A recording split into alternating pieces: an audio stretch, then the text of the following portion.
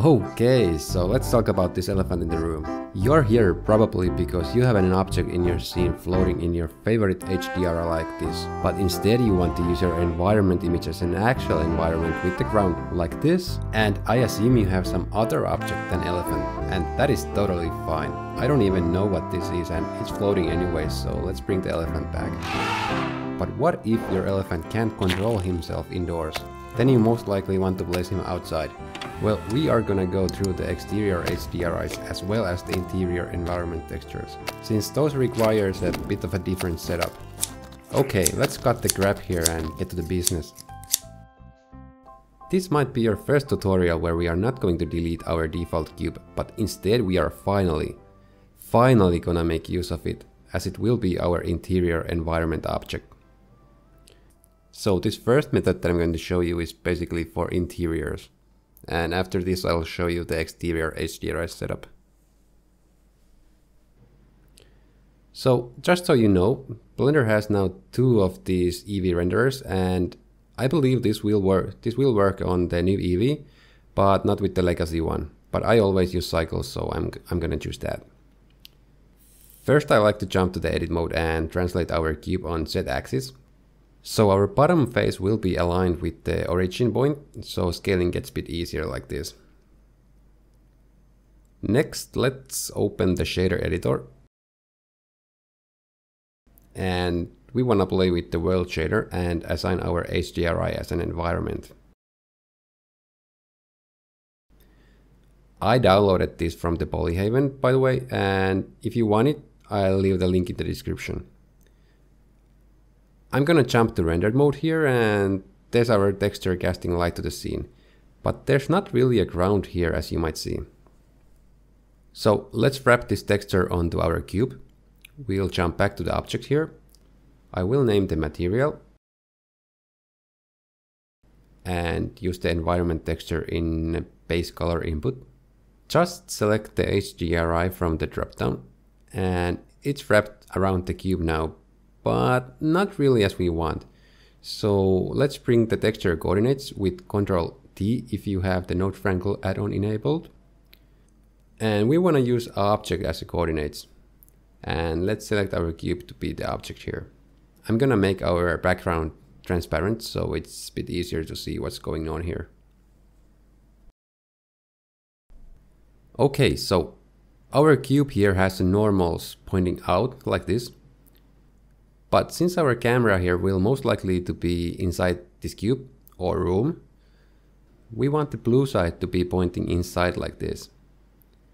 So just jump into the edit mode and select all the faces, Alt N, and flip the normals. Now our normals are pointing inside, and this makes the navigation around the cube a bit easier after we enable the backface culling. Okay, so you have to be in a solid mode and then click here and activate the backface culling. And it turns basically every red face invisible. But unfortunately, it only does the trick in the solid mode, and if I jump back to the rendered view, we have the same problem here, so we can replicate the same effect in the shader nodes pretty easily. I don't actually need this face orientation anymore. We just have to mix our principal shader with transparent.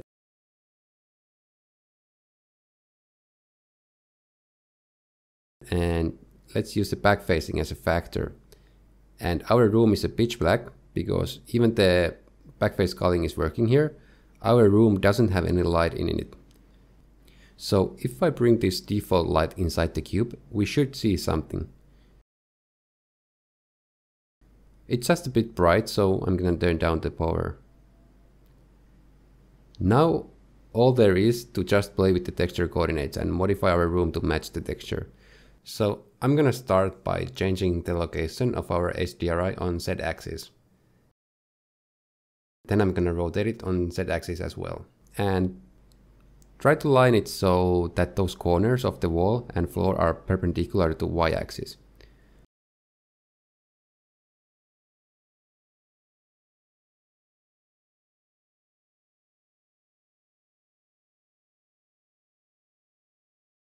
I think that's pretty good starting point for our cube. Next, I will select this face and move it along the y-axis. So it'll be like here where there is a corner in our texture.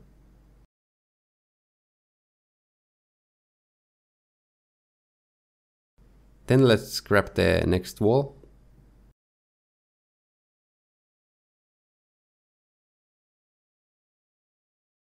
It might get a bit dark here to see where the corner actually is, but I think it's close enough. Then just do the same with the rest of the walls if needed.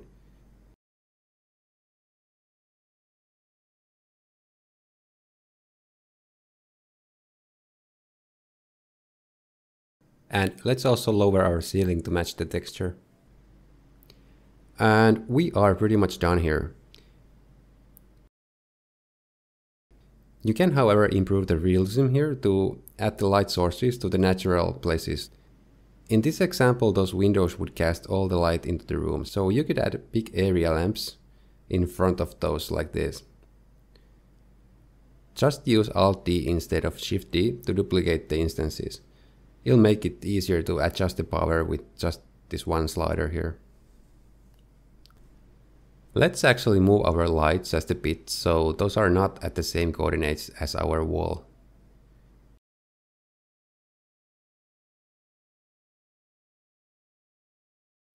Now we can lower the power here. You could also add realism here a bit by using this texture also as a bump map.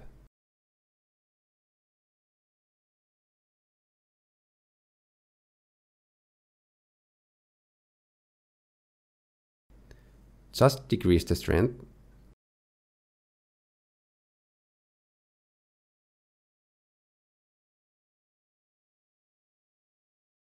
And we can also use it as a roughness map. Let's just add a color ramp between to give us a bit more control.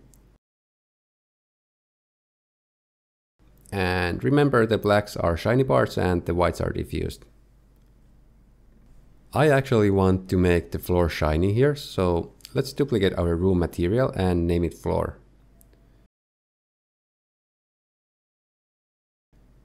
Assign it to the floor face, and now we can make the floor as shiny as we want.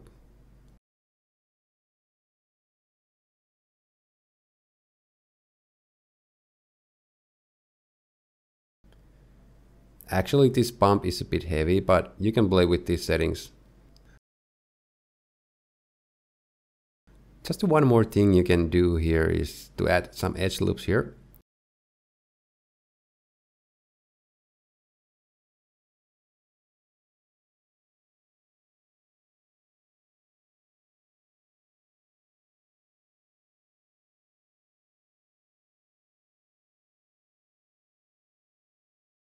And extrude those windows a bit out like that. And do that to every window to improve it. And it's done. If I just check it in Eevee, it looks like it works like a charm with that one too. But with the legacy it doesn't. Okay, so let's move on to the exterior setup. Alright, so same thing here. Let's change it to the cycles. This time we don't need this cube, but instead we will need a UV sphere.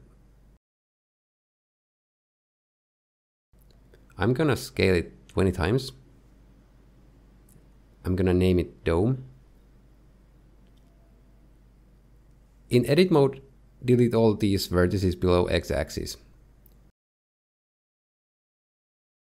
Then you can select this outer edge loop and hit F for face. We need to inset it, something like this will do. And let's delete this face. Let's select the outer edge loop again and hit Ctrl F and use grid fill. It seems to be kind of random how these faces will line up, But if you have an OCD, you can just change the offset to match these middle lines with X and Y axis. Then we want to bevel this corner here, but first let's apply the scale so it bevels correctly. Make it as round as you want. It doesn't really matter. And I'm gonna shade this whole dome smooth. Now we can start creating our material. I'm gonna name it Sky. We will do the ground later. I'm gonna hop into the render mode so I can see what I'm doing here.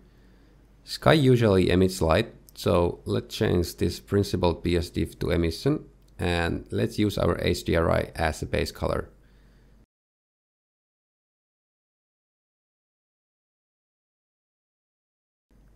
I'm gonna use this Shenyang Kate from Polyhaven. I'll leave the link to that in description as well. Ctrl T again to add coordinates, and let's use object coordinates here as well. I'm not really sure if it matters in this case, but you can select your dome to be the object. Let's do the same normal flip here that we did in the interior scene. So select all your faces, Alt and flip, and then we can enable the back face scaling again. And again, it only works in a solid mode, so let's tweak our shader to make it work in a rendered mode as well.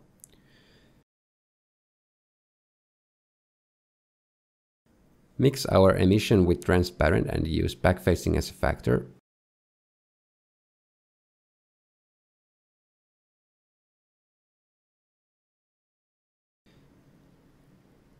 And why does it look like that? Oh, this is not transparent. Whoops.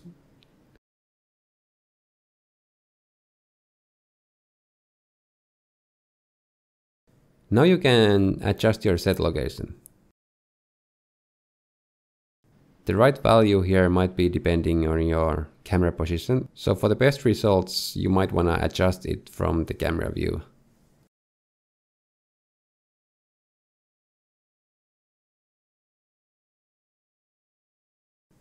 Just so everything looks natural. You can obviously scale this bigger or smaller for your needs. Also, set rotation might come handy to adjust.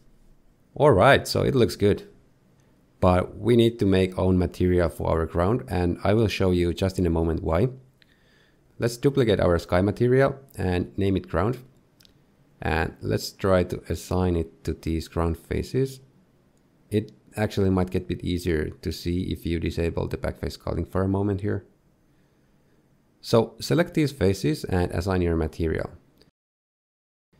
I'll just enable the backface scaling again.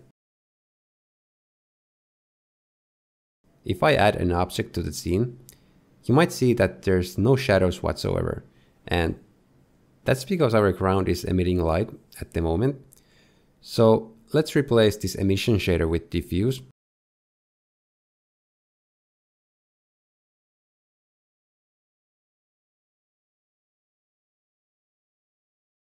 And we get this nice shadow, but also we get this not so nice border here.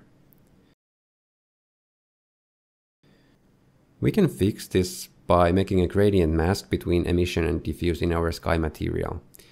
So let's start by mixing our emission with diffuse.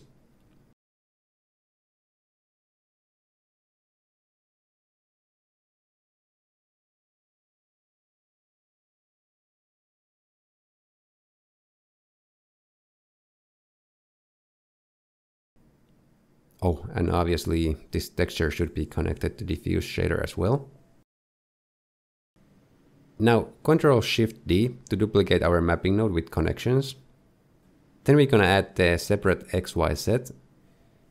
And if I show you the set value, it makes this gradient here, and it's just what we need. You can adjust the position of it and also the sharpness of it with the color ramp.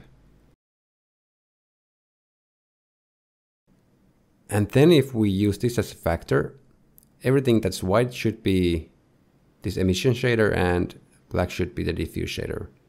It's actually opposite right now, so we should add the invert node here. And now you can adjust the height of your mask where you need it.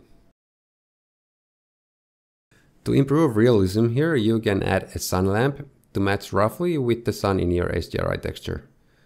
I actually delete the default light from the scene first.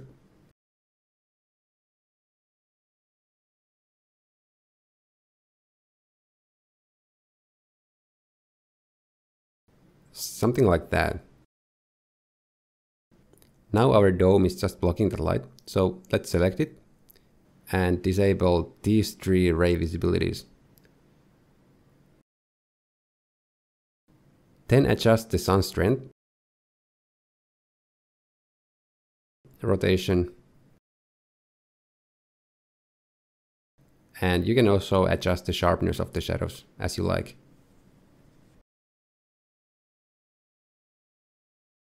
You can also do the same here, what we did in the interior scene, if you want to use this as a bump texture as well.